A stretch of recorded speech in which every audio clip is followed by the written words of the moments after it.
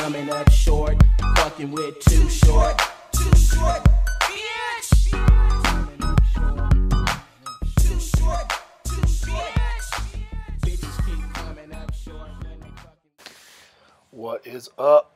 So today was my squat day. My camera had some issues with charging, and unfortunately I didn't get my max set today, which sucks, but I did very, very well. It was 355 for 11. This was my back off set with 340, which I only did 8 reps for. Didn't feel necessarily great, but I was very winded after that first set, so I'll take it. After that was my pause squats, which I did 4 sets of 4 with 335 pounds. Again, had issues with my camera just because I got a whole bunch of apps and crap I have to delete off there so that I have room for videos, etc.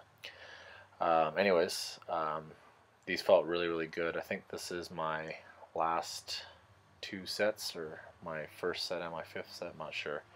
But I'm really focusing on getting my hips forward and trying to get my elbows down, and really focus again, as usual, on getting my left knee forward and trying to keep symmetry between both sides.